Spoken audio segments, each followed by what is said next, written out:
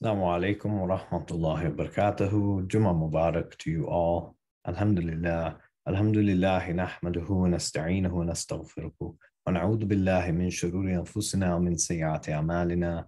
من يهده الله فلا مضل له ومن يضلله فلا هادي له واشهد ان لا اله الا الله وحده لا شريك له واشهد ان محمدا عبده ورسوله صلى الله عليه وسلم. All praise is due to Allah, from whom we seek help and forgiveness. We seek refuge with Allah from the evil of our own souls and from our own bad deeds. Whomsoever Allah guides will never be led astray, and whomsoever Allah leaves astray, no one can guide. I bear witness that there is none, no God worthy of worship except Allah, and that there is no partner to Allah. And I bear witness that the Prophet Muhammad is Allah's servant and messenger. May the peace and blessings of Allah be upon him. يا أيها الذين آمنوا اتقوا الله حق تقاته ولا تموتن إلا وأنتم مسلمون. يا أيها الذين آمنوا اتقوا الله وقولوا قولا سديدا يصلح لكم أعمالكم ويغفر لكم ذنوبكم ومن يطع الله ورسوله فقد فاز فوزا عظيما. O ye who believe, be mindful of Allah. Be mindful of Allah in the way that Allah deserves, and do not die except in a state of full submission to Allah.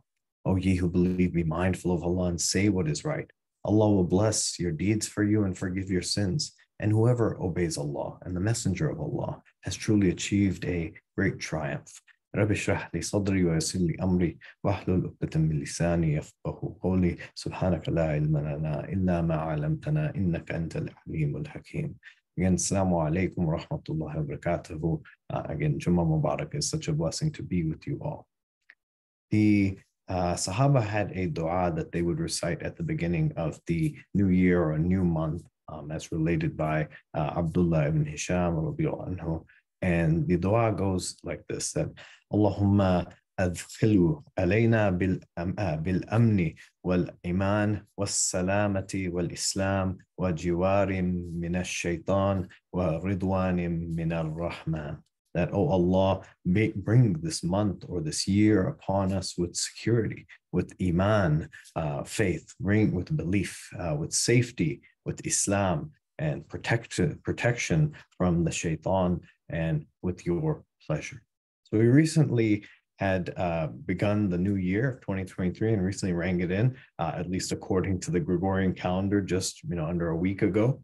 And this transition of years is often marked by a celebration in our society, a party, a laundry list of New Year's resolutions, all kinds of things that are there. There's a lot of commemoration that occurs for the new year that is rung in. And these resolutions, in speaking in a matter, don't really lasting in a sense. We see the memes and the images online and social media of gyms that are on December 1st completely empty, at 31st completely empty, and then on January 1st they are packed to the brim. Everybody's on the treadmill, everybody's lifting weights and whatnot, and people see just how much in that time, and looking in these resolutions, how much they might not have gotten to do in the past year, or if they see what other people have done and the progresses that they have made, and they may feel inspired, they might feel motivated, or they may feel just pressured to go in and to do more and to bring on these resolutions.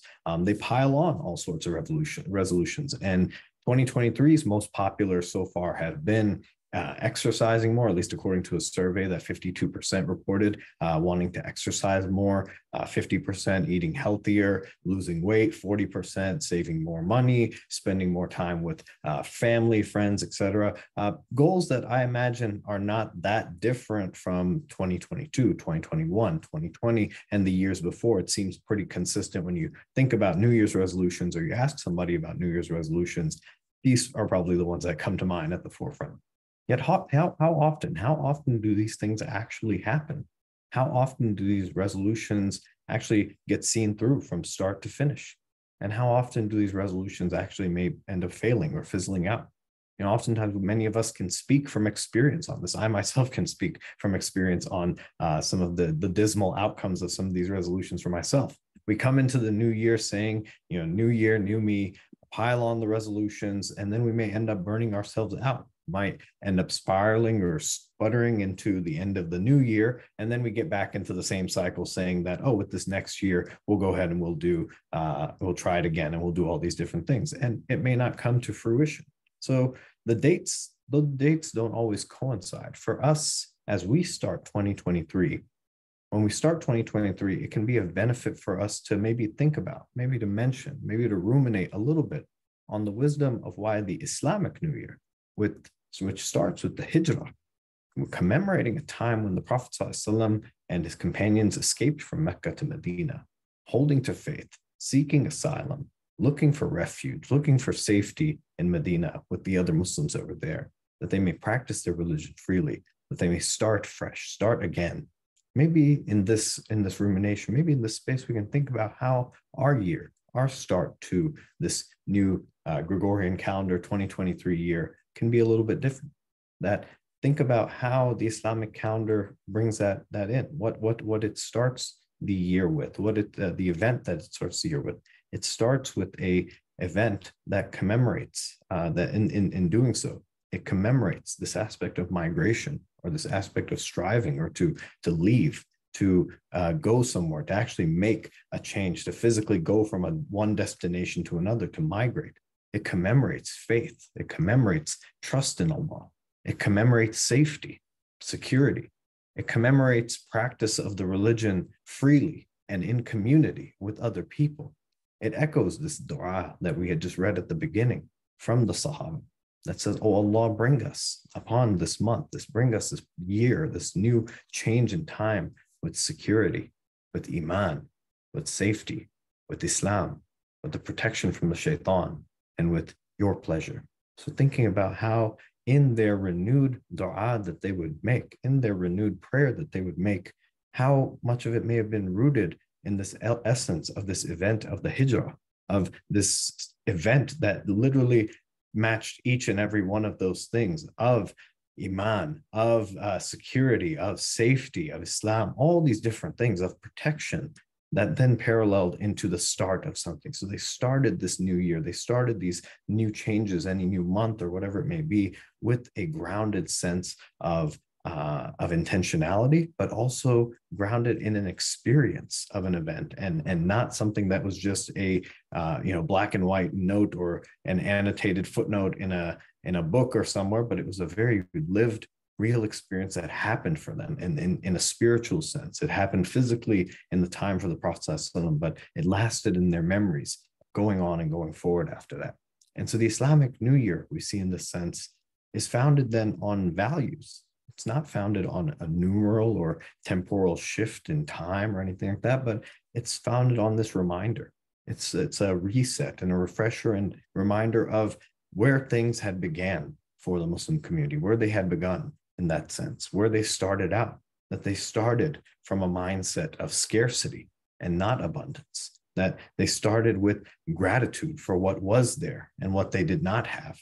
They started for appreciation in a sense, and thinking about the parallels of this journey, that they start the new year from this aspect, because the Muslim community continue to grow. We, in our own respects, as individuals, as families, continue to grow in different ways. We may come into to contact with other things. We may start to have different things that come to us. Yet the mindset that is kept in this space is the one of that same kind of scarcity that marked when the Prophet ﷺ began his migration. So that each new year begins as if it was like for the Prophet ﷺ to begin his migration. Thinking about if we did begin each new year, as we do right now, if we begin each new year as the Prophet ﷺ had with respect to the Hijrah, what things would we value? What would we hope for? What would our resolutions be in an environment like this? How would we see ourselves changing spiritually, physically, relationally, or in any other way? But even with these things, we do need to be practical. How can we tangibly notice ourselves progressing, improving, growing, becoming the new us or the new you that we want to become? So even with the best of intentions, we might approach the new year with generic goals or hopes along the lines of wanting to become more religious or more connected to Allah or becoming better Muslims, and all of which are noble goals and which should be cultivated and instilled. But when they remain undefined, when they remain very generic in a sense, when they remain solely aspirational, they can oftentimes lead us to feeling like failures if we don't see ourselves in the change that we had hoped to incorporate, or that we don't end up doing the things that we hoped that we could set out to do. But yet there's this other side as well, that when we set this goal, we set these goals and these aspirations, we might often pile on a laundry list of new habits and changes that we want to accomplish, that we want to get through and want to incorporate, or so that we think.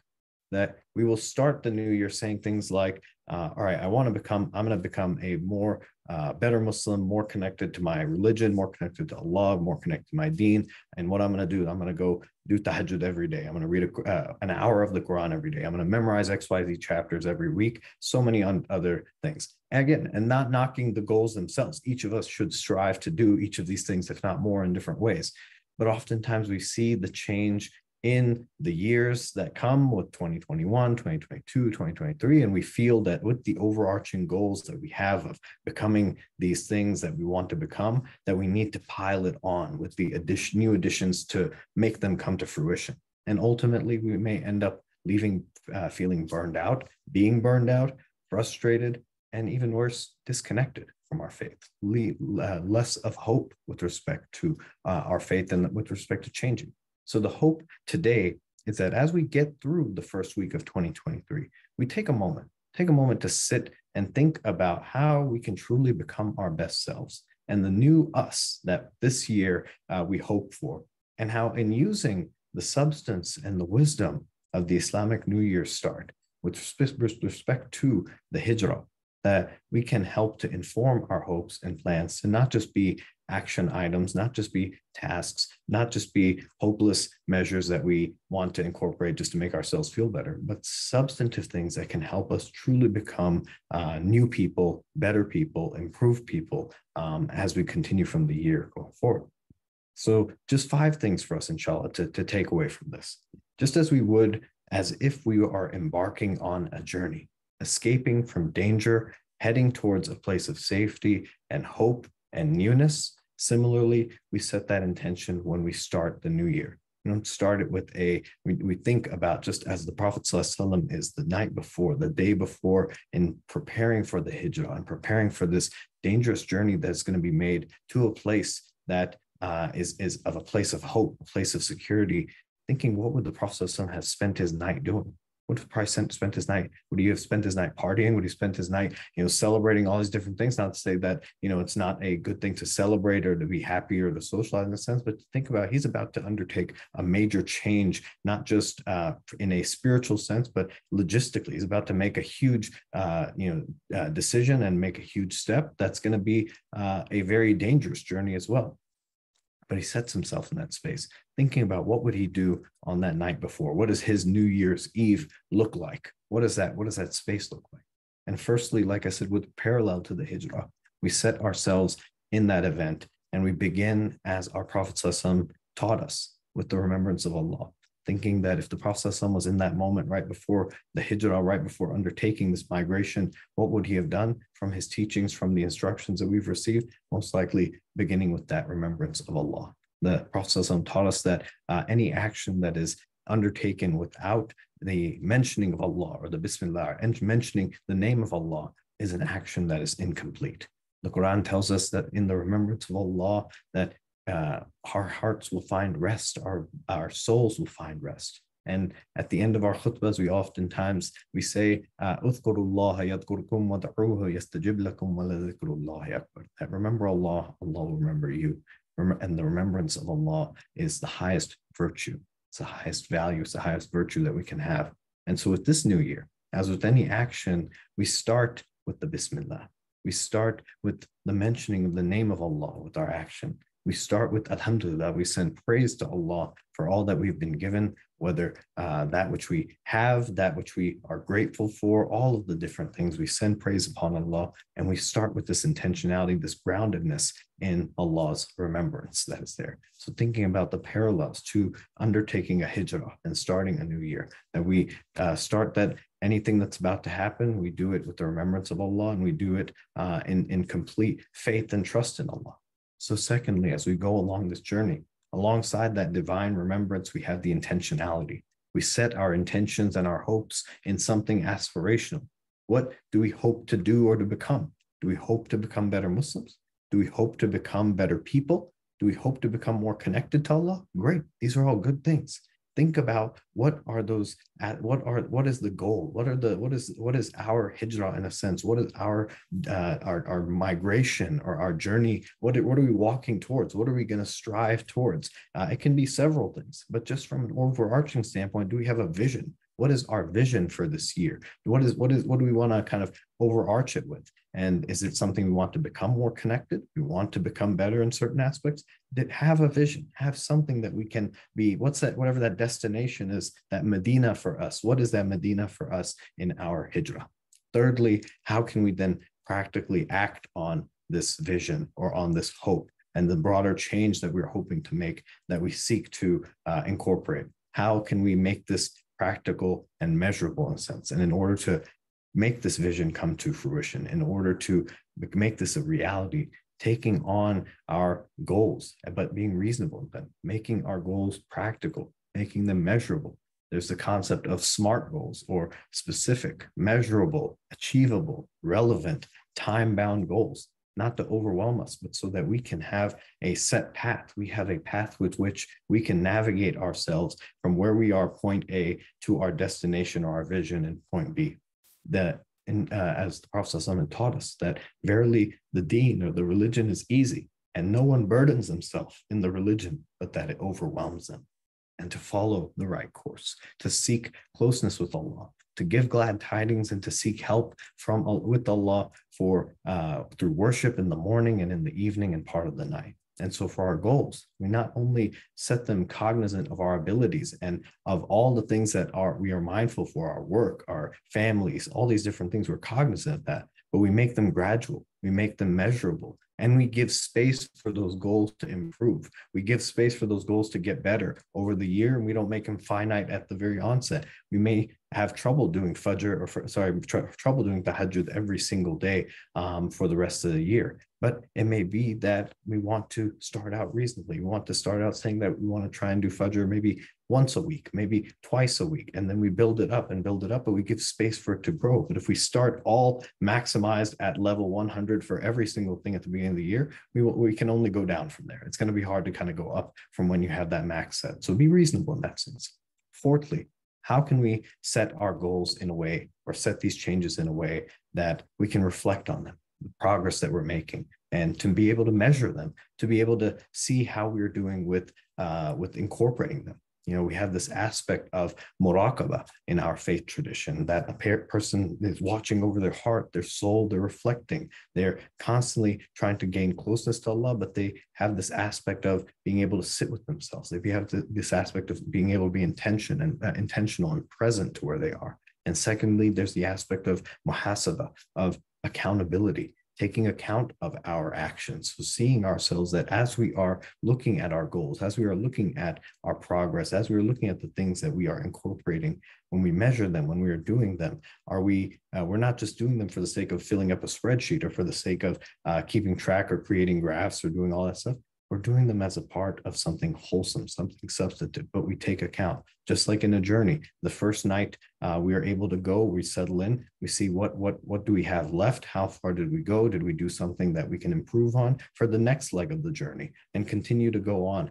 The journey between Mecca and Medina was several days in a sense, and so they had time to be able to go, stop, rest, evaluate what their rations are, how much energy do they have, how much water do they need to provide for their animals, and then continue from there to reevaluate, to reassess, and to be able to actively and dynamically interact with their journey rather than just setting a course and just going on autopilot to their destination. So it's a very intentional practice every step of the way in the sense. And then lastly, can we observe changes in who we are?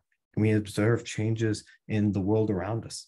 Have we become tangibly? Have we become better or different people? Do we see that difference in us? Or do we still find ourselves relapsing to doing the things that we had done before? How we may talk about people behind their back, how we may not have control of our tongues, how we may be addicted to certain things. Are any of these impacted? And if they're not, asking ourselves, are our goals a little bit different? Is our vision something that is not being lived up to?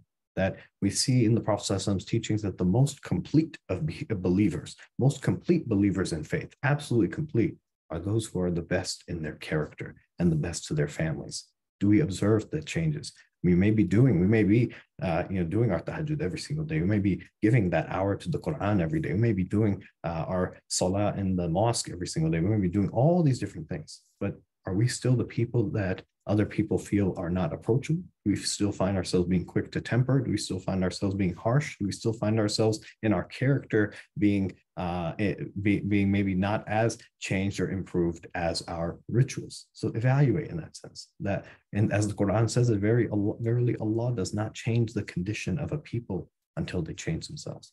And so, inshallah, as we conclude, we want to reflect on this space, that how we look at our new year, how we look at the year ahead. No longer should we maybe just think of it as something finite, in the sense that what we do here until the end of December is all that's going to be there. Our year can go beyond that. Our goals that we set for ourselves can go beyond that. They don't need to be bound to just specifically a set time in this sense. They can be something that we work on continuously, just like in the hijrah. What is our 2023 that we have is our hijrah. And what is this journey? What is our destination? Knowing where we're going to go, how we might get there, and what our vision is for when we do get there, thinking about how do we tangibly incorporate these things. And so, like we said, and sharing the Prophet's hadith, the religion has been made easy, and to not burden ourselves in a degree that we overwhelm. We want to make this a year of improvement. We want to make this a year where we become better. And we want to make this a year where Allah is pleased with the changes that we incorporate. And we want to make this a year that is not devoid of any ill intent, or is not devoid of any remembrance of Allah, but is one that is filled with the remembrance of Allah, filled with the intentionality. But as we sit here at the precipice of and at the conclusion of 2022, at the front of 2023, looking ahead to this whole year, thinking, how can we practically incorporate things and intentions and behaviors and visions that will help us get to a space that practically we can see ourselves become who we would like to be and how we would like to get there. So inshallah, may Allah make for us in 2023 a year that is filled with mercy, forgiveness, ease, as well as the help that continuously comes of Allah, and a year that allows us to do the things and enables us to do the things to be able to succeed in all that we endeavor to. And may Allah allow for the previous year to have closed the forgiveness of sins with the forgiveness of our shortcomings and the blessings of all that sacrifices and all the hard work that had been done to come into fruition and to continue into this year. And may Allah enable us to continue to see this year till the end. And may Allah accept the sacrifices and the work and all of the prayers and everything that we had put in the year before, as well as for those who may have not been with us here to see 2023. And may Allah allow us to let 2023 be a year where we reset our intentions, where we are grounded in the intention that we are here with Allah, that we are grounded in a hope for security, as our Sahaba had prayed that we were grounded in hope for security, grounded in a space seeking Iman, seeking belief and faith, seeking safety, seeking Islam, seeking a protection from evil, seeking the pleasure of Allah. May Allah bestow all of this upon us, that Allah allows us to leave this Jummah better than we had come into it, and allows us to leave every space that we go better than we come into it, and allow us to enter the next Jummah better than we had left this one, and to make from all of our sins, make all of our mistakes,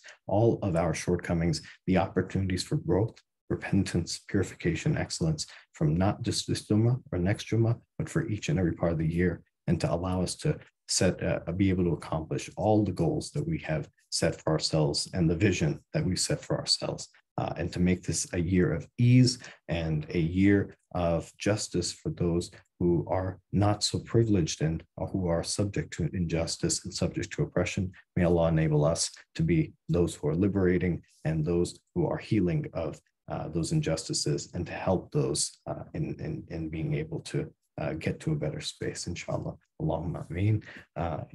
to send our conclusion with send our praise and blessings upon the Prophet sallallahu Allahumma salli ala Muhammad wa ala ali Muhammad kama sallaita ala Ibrahim wa ala ali Ibrahim innaka Hamidum Majid. Allahumma barik ala Muhammad wa ala ali Muhammad kama barakta ala Ibrahim wa ala ali Ibrahim innaka Hamidum Majid. Allah, bestow your favor upon the Prophet sallallahu and Prophet Muhammad and upon the family of Muhammad, as you have bestowed your favor upon the family of Ibrahim, and send blessings upon Muhammad and upon the family of Muhammad, as you have sent blessings upon the family of Ibrahim among all the nations. You are indeed worthy of praise, full of glory. رَبَّنَا تَقَبَّلْ مِنَّا إِنَّكَ أَنْتَ السَّمِيعُ الْعَلِيمُ رَبَّنَا وَتَقَبَّلْ دُعَاءَنَا. Our Lord, accept this service from us, accept our sacrifice, accept this effort and endeavor from us. Indeed, you are the all-hearing, the all-knowing, and accept our prayer and humble dua. Ameen. Again, Assalamu alaikum wa rahmatullahi wa barakatuh. Wishing you a blessed Jummah Mubarak, a start to 2023. And may Allah make this a year of blessing for each and every one of us. Wassalamu alaikum.